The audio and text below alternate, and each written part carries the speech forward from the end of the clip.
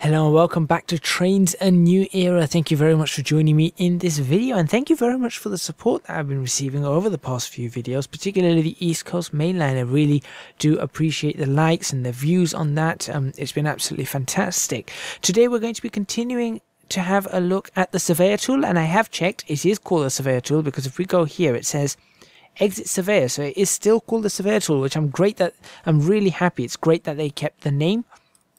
So we're going to be continuing along, and as I said, we're not going to be looking at what we did in the last video. In the last video we were looking at, as you can see, we were looking at some sort of terrain optimization. So we were looking at how to get decent terrain. Obviously I did this all very quickly, but we were looking at how to get terrain, how to get water running, how to create a river. So if you go along here, you can see I created a river with proper banks. As you can see along here, I created some of that. How to add new tiles, and a few things here and there. So we were just looking at the bits and bobs. That's what we were doing. We were looking at bits and bobs to do with terrain management. Now what I am going to say is that before we look at what we're going to be doing today, and today we're going to be looking at laying track and understanding how that works. We're going to see what happens with that. Received one great tip. Actually one tip I did receive, which I did figure out immediately after the recording session because I accidentally pressed it a few times during the recording session, is by using the arrow keys we can tilt up and down, so we can actually see how this looks, which is a lot better than being able to, not being able to see anything all the time. So that's pretty good. The other tip I received was to use the square brackets, or the brackets as they're called, which is near the return key for most keyboards, when painting. So if we're going to paint and use the return key, then what it does, and I knew what this did because this is a rotation tool, and you can see there it's rotating in increments of 45 degrees. You can just see there. And did that give me a different key? Texture direction slash. Okay. So you can see that it's doing that. Let's see what slash does. Slash doesn't do anything. So what that does though is when you're painting a texture, if we have a look over here, you can see the one complaint I had about the texture being very, if you look at that, it's very tiled. But now if we just move a little bit back, look at this texture here. That does not look tiled at all. That looks a lot better. You can just see how much difference it makes just rotating constantly. So what you do is that the way to do this, I'm going to show you, is you're probably best off perhaps painting on top of it to start with, because it does, you'll notice that if you do light clicks, it sort of moves or adds a fainter layer instead of completely obliterating the previous layer. So what you do is, whilst you're doing this, just hold one of these keys. So you can see, look at the texture direction constantly spinning, and then you just sort of do a circular fashion like that. Just keep it nice circular strokes. Not too quickly, but not too slowly either. And would you look at that? Look how nice that looks. Now let's do it over a lot of land. Let's do it over this area of land. We'll increase the scale. We'll decrease the scale. We'll increase the radius. And let's see how well this works. And don't just keep it just going in one direction. Do quite a lot of movement around. But a nice circular pattern. Circular patterns always work for getting textures going in a decent fashion. As a matter of fact, it looks like actually using a smaller radius is probably, yeah, it's a lot better. Which makes sense if you think about it, because then a smaller radius means more rotations. So that's pretty good. And there you go. And you can see how much better that texture looks as opposed to this. That looks very unrealistic. This looks pretty good. And then you can just go around and go, yeah, we'll do some over here. There you go. Like so. And then we'll say we'll do some over here.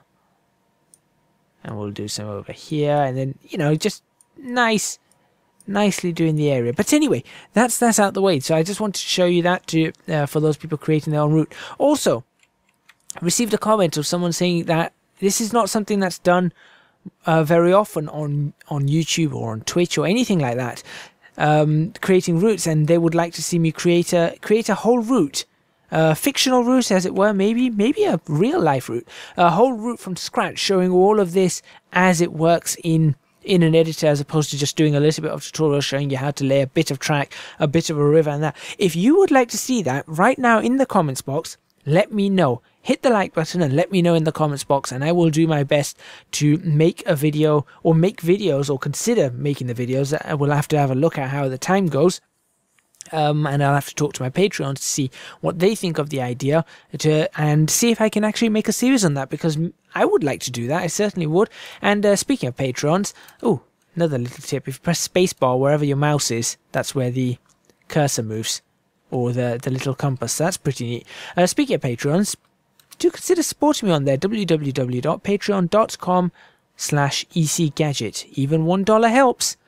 But anyway, let's get on with what we're going to do today. So we're going to use this area, and I'm going to cover it in a little bit of should we go for some mud? Let's see if we can find some muddy terrain.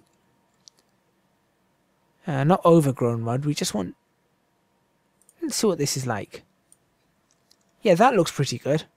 That looks pretty good. And you can see, again, we've got the texture there, so if we just do this... There we go. Look at how nice that looks. Fantastic tip this was. Absolutely fantastic tip. So we're just going to create a little area, a little muddy area over here.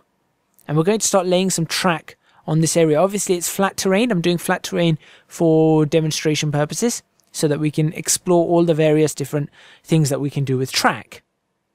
It's very important that we do that.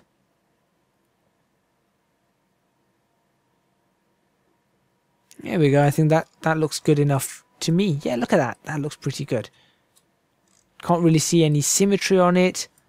Very, very nicely done. You can see how it just fades.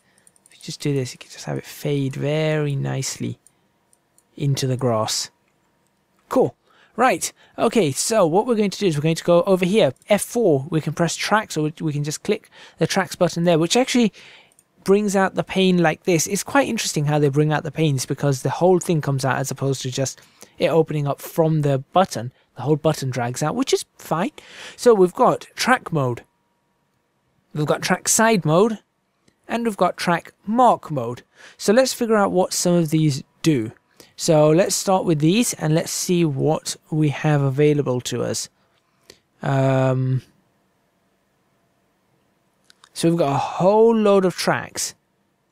Rails only, got some track, aggregate track, concrete track, dusty track, fabricated track. So we've got loads and loads of different types of tracks. What we're going to do, we've got some steel bridge.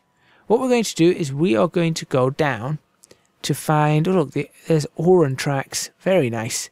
What we're going to do is we're going to see if we can find some UK tracks. What's this? Stone bridge from the UK. Well, we'll see what we can do with that.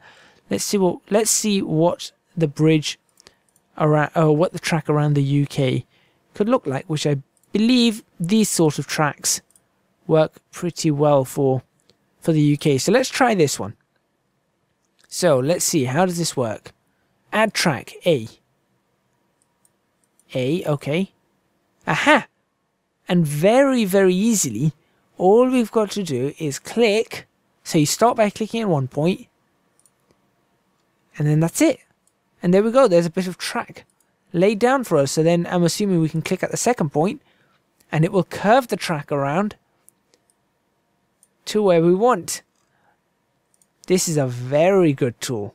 And interestingly enough, it curves the previous section of track as well. Is there a way to stop it potentially doing that? What's this button? Straighten track.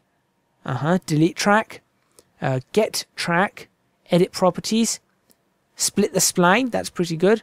Move the track. All right, so let's try a bit of this. Let's go over here.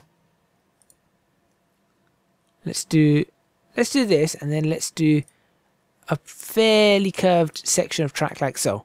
All right, so we've done that. Now what I'm going to do is I'm going to see what happens if I try and straighten this track. There we go. Oh, that's brilliant.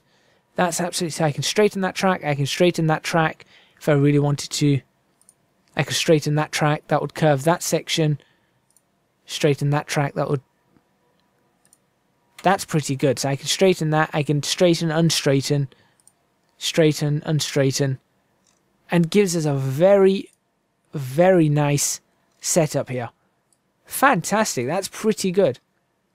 Now let's have a look at how the track looks. I want to see close up, how does this track look?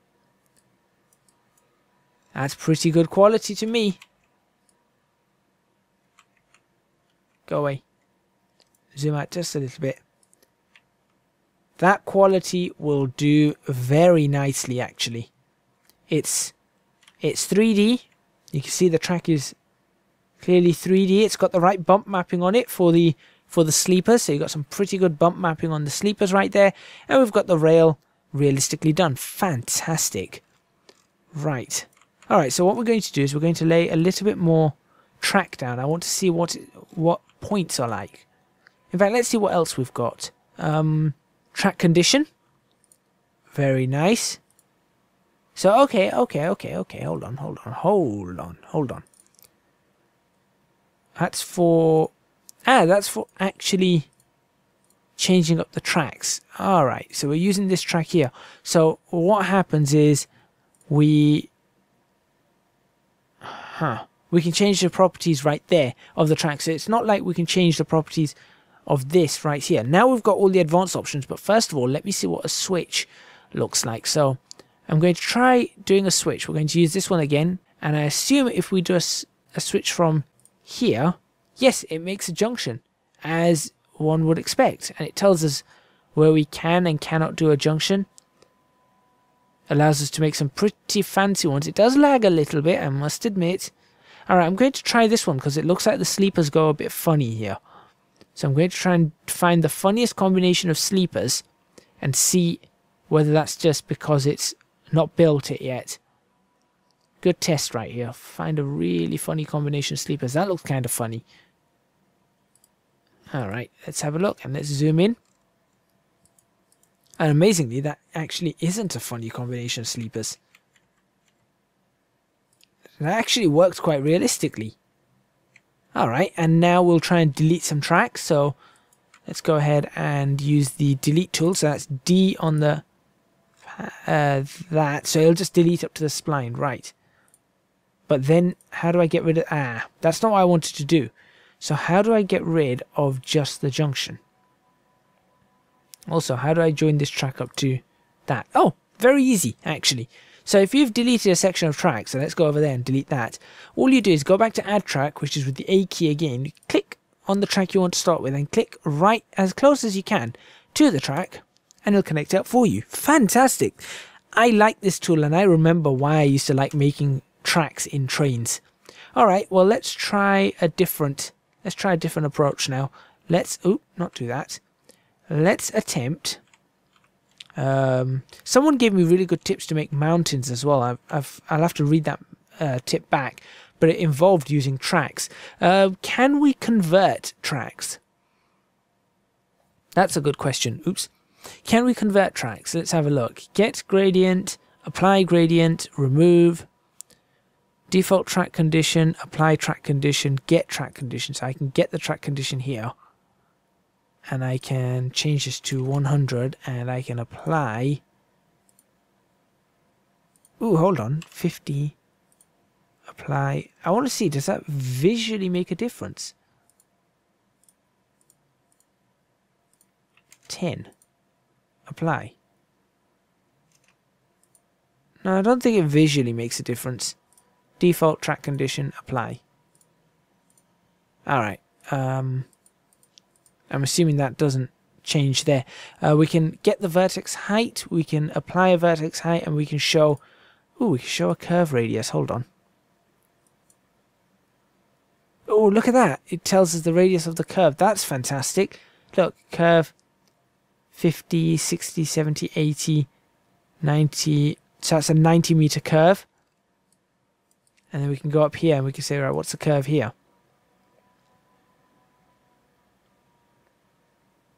This is a 320. Yeah, at this point it's a 217 meter radius, but then you can see it opens up, and then obviously that goes to infinity. Very nicely done, actually. I do like this. Let's try and get some sort of uphill climb going. And actually, I want to see what would happen if we attempted to join two different types of track. I want to see what it would look like. There we go. Actually does it pretty well. Let's see, is there any texture crossing? Yes, there is, but you can hardly notice it. It's not flickering in and out, is it? Zoom. Yeah, there is. You can just see a bit of flicker there, but then again, who's going to be converting track types like that easily? But I like how it does this. Look, does the sleepers all in one type, and then goes ahead and changes it to this new type, which I like these. Now the question is, can I change the rest to one? That would be a really fancy idea. So just convert them all to a different type of track. But anyway, let's go ahead and let's try and bring this up. So we're going to do this. We'll create this fairly long, like so. We're going to press, is it B to straighten? Yeah, we're going to straighten that section of track. We're going to adjust spline height. There we go. Let's see what happens. Bring it up 1.7 meters. Let's see how that looks. That was very easy, actually. Yeah, and it's brought it up really smoothly. That's very nicely done. Okay, so now if I were to say add more track, will it just add it from there? It does, and it brings it back down. Now that's interesting. What if I were to say height value, get vertex height here, get vertex height, there we go, 1.7, and then add track? Would that keep it at 1.7? I'm just wondering. No, it doesn't. Okay, that's interesting. So how do I... So my question is, how do I get this? Delete spline point, insert spline point, smooth spline, adjust spline height. Apply. No, that doesn't seem to work. Oh wait, is that just done it? So all we did was attempt to drag it up. And yeah, that's actually brought it up to that height. Okay, so then we can probably... now I've got a new issue. I'm not sure how to apply vertex height. Now I'm not sure how to lower it or raise it again. That's a new... Oh, maybe if I just press that. Yeah, okay. Okay, that's actually works pretty decently. So let's say we were to bring that up to 3 meters. So you can see that that's actually got a climb going on. Well, I'm impressed. I'm impressed with that. It's very easy to use. Very, very easy to use. Oops, don't want to... Right, this is not as easy to use. I'd rather there was... Is there any movement with WASD? No, there isn't. Obviously, that controls that. That's not as easy to use, but other things are. Right, and then we're going to say... Right, let's see what we can do here. We're going to try and bring this right the way over. Obviously, this is still very low, as you can see. But I just want to see, and that's how we'll pretty much finish the video. 8 meters up. Pretty steep. Let's actually do a bit more climb work here. Let's bring that up to 3 meters. Bring that up to around 5 or 4.5 meters. Bring that up to... okay, you've got to actually click on the spot on the ground, which is good. That's actually a lot easier than I would have thought. Okay, there we go. So now we've got a little bit of a bridge. And it actually works. Actually works fairly nicely. So now all we have to do is don't click that button. Right, so now all we really have to do is add some scenery to it. Very nice, but instead of adding the scenery, we're going to just have a quick look at how everything else works for the last 5 minutes. So we've got street lever, we've got switch levers, which I believe has already been... Yeah, they've already placed one here for me, which is interesting. We've got junction direction. Does that mean I can change the direction of the junction here? Ah, yes, okay. I can control junction direction there, very good. I can rotate the object, I can delete the object, I can get it, I can move it, I can do whatever I want. We've got track end, so we can sort of, let's see, sleeper stop, bridge pole. The only thing is, we don't have a, do we have a search here? Oh yes, we do. Okay, so if we just go bridge, it does bridge and then what goes at the end of it. So we can always go for buffers. Let's go and add some old buffers over here. Why not? Add mode, add object. There we go. There's some buffers and they've added it, well, the wrong side, but I suppose I could rotate that object. There we go. So you press R, single click on it and it rotates. Really easy. Very, very nice. I like this. I really do like this. Now I'm looking for signals. I want to see that's speed limit signs. 10, 20, that's not ours, that looks Australian. Here we go, signal. British Railway. Should we use dwarf signals? Invisible signals? Signal man? Let's see what this one looks like. There we go. Come on, come on. Fantastic. Now. Oh, don't do that. Okay. Stop. Stop. Get object. That's not what I want to do. Edit properties. Edit properties of object. So not really any properties we can edit. I was hoping maybe we could set up... No, I suppose it works exactly as it should. I do wonder, if I were to put this same signal out this side, would it give us the option to, with the actual, what do you call it? Diverging track. I wonder. It does still give us that option. I was kind of hoping maybe it'd be smart and it wouldn't give us the option. I'll rotate that around. Yeah, it still gives us the option. Okay, never mind. Never mind. Can't have everything. So we could just add one of these. Like so. And rotate them around. There you go. Standard signals. Very, very easy to lay track. Very impressed with that. And then obviously we've got these, which are track markers, triggers. I need to work out what all of these do.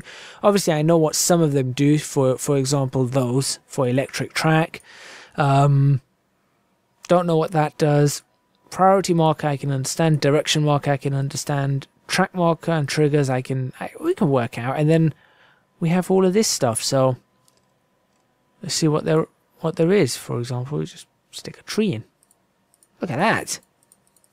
And it immediately starts, you know, you start looking at this sort of stuff and it immediately starts bringing life to the area. It really, really does. So what we're going to do is in the next video, I just move, how do I, let's see, quick drive, maybe? Is there a quick drive over here? Let's save that.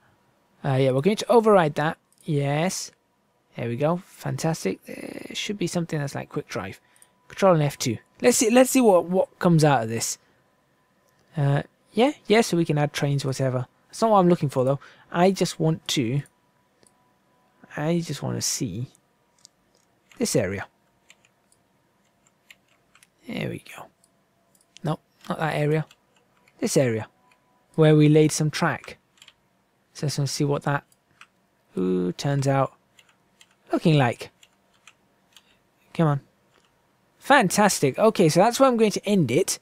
Yeah, I'm gonna end it there, and then we'll see in the next video. We'll start having a look a bit more at scenery, working out. We might try and put a bridge on this, a proper bridge, and then we'll see how the trains work and how we can get things running on it. So thank you very much for watching.